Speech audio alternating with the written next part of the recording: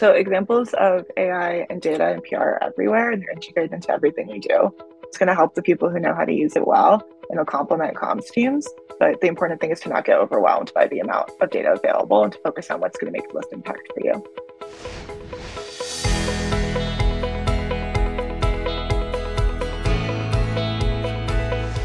When I started in college, I didn't really know what I was going to major in. I started in psychology, but once I got to those classes where you were kind of memorizing the parts of the brain, I realized that just wasn't really for me.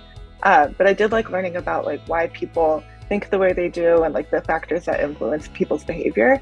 And I think that a lot of that ties into comms, especially internal comms. You know, if you're creating a message for inside a company of thousands of people, you have to think about how people are going to respond to what you're saying, how it will make them feel, will it make them feel good about their employer?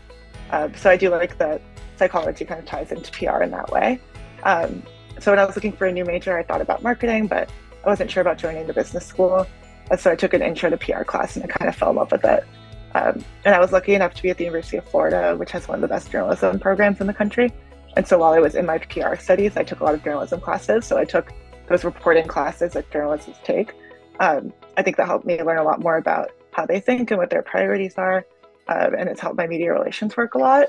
And it was also like kind of a writing boot camp. So if you made, one mistake in your article that you were writing, you failed the class for that week. And so I got to become a very, very good writer through those journalism classes.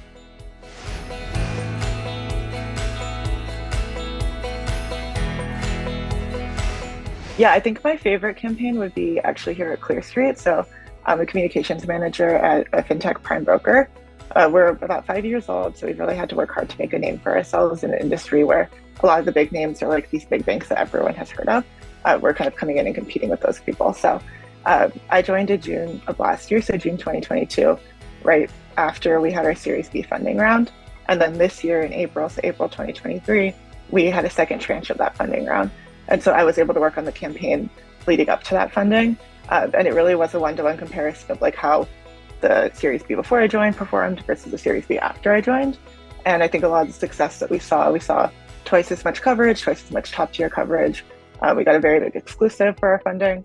I think a lot of that is because of the work that we put in over the past year to build up our brand through events and original content, consistent messaging, curating our advertising, and then really ramping up our media relations.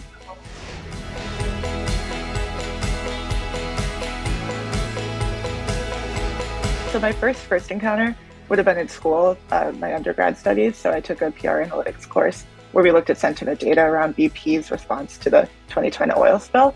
So I was in Florida and it was the 2010, so this was a crisis comms case study that pretty much everyone my age studied. And then when I was at NYU, I got my master's in corporate communication at NYU. I worked on a thesis paper about the impact of comedy appearances on politicians' media presence.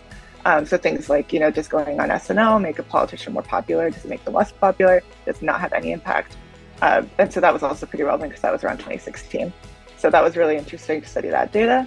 And then in my work life, I think it's been really interesting over the last 10 years or so to see how data and PR has evolved. So when I was in school, everyone was kind of talking about how things were moving from print to online. And it was a pretty scary time for journalists and for the future of media relations. And it totally transformed the way that we measure PR. So when I was at school, we were talking about earned media value or comparing like the value of an article that's earned media to the same cost of putting an advertisement in that newspaper. But once things moved online, that wasn't a comparison you could make anymore. And so the industry really had to figure out like, okay, how do we prove our value now? Like, how do we show the value of our work?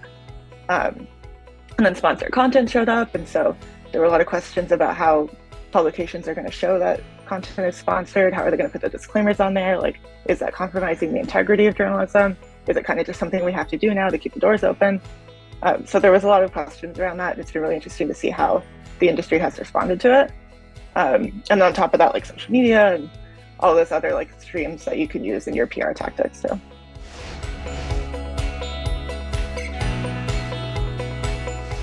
Everything has changed so much over the last 10 years. And there is just like so much data available. Like you could go on Hootsuite or any social media tool that you use to post, and you could look at like a sentiment cloud in your mentions, and are they positive, are they negative? Or you could go on LinkedIn and you can look at reposts, or you could measure like how many articles you got and like, were you in the headline, were you not?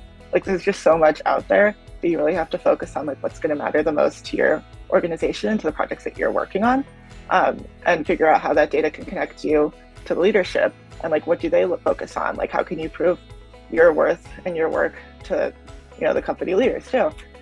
So what we really look at is media coverage. We look at by month, tier, headline, topic, who the spokesperson was. Organic and paid LinkedIn is important to us because we're B2B. So followers, engagement. We also look at our visits to the careers page. We run display ads, so use that to test messaging, Google Analytics, and then advertisements, so clicks, performance reports. But it really is about like both using the data to improve on your campaigns and then using it to communicate what you're doing and how it's positively impacting the company.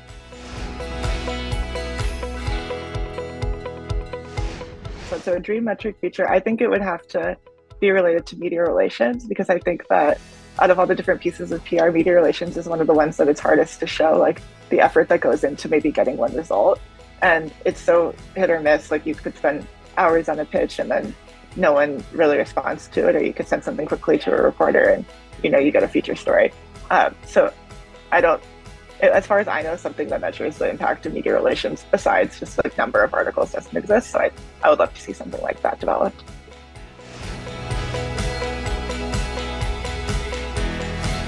Right now, AI is helping the people who know how to use it and know how to leverage it. And it has the power to complement PR teams and improve workflows and make things more seamless. And I think that there are some people who are afraid that it's going to replace comms, and I don't really see that happening. I see it like kind of a side-by-side working relationship. Like, for example, I can tell when someone sends me something that they've written only using ChatGPT. But if you're pitching a reporter and you use AI to find a list of reporters to reach out to, they're not going to know that you found their email using AI. So I think there are ways to leverage it to improve processes and save time instead of just replacing everything that you're doing with AI. I did read a new BuckRec survey that said 57% of people who are pitching the media use AI to help generate ideas. I think it can be pretty helpful in that way. You can also use it to sort through research, find journalists to connect with and build those lists. And I think it's going to be pretty interesting to see how it impacts journalism. If publications start using AI to get articles out faster and the content just even like we have more and more content than we even have today, that'll of course extend to PR. I could also see a situation where journalists, use AI to sort through all the pitches that they get in their inbox. So there could be a case where PR has to figure out how to write pitches that resonate with an algorithm versus a person and get attention of the algorithm. I would say that one potential negative effect would be just the writing aspect of it. It's just so important to define a brand voice and continue that voice and to communicate your ideas properly through writing and communications. And so if people start leaning more heavily on AI for writing, I think we could lose some of that impact that writing can have. So our goal is to have a single source of truth platform for every asset class, every country, and any currency. So for someone coming into a career in PR, I would think about keeping yourself open to different industries. So my first agency job was actually manufacturing, and so I worked with like paper machines and box machines and things like that, and I never thought I would be interested in something like that, but it turned out to be pretty fascinating, and it opened a lot of doors for me. And then I moved into tech, and then I did HR, and now I'm in a fintech and finance. So just be open to, you never know what you're going to be interested in, be open to different industries, and always be learning. PR is a dynamic field, as I've said, over the last 10 years, it's changed so much. So you could stay updated by taking courses, attending workshops, and reading industry publications. Stay results oriented. So think about your specific objectives and delivering results that align with your goals or your client's goals. And remember that if you can't manage it, you can't measure it. And then I would say to network and build relationships. So not just with other people in PR, but people who are outside of the industry, but who you work with anyway. So, I mean, here, we're a small team. I work with people in finance, people in engineering. Building those relationships will help you throughout your career.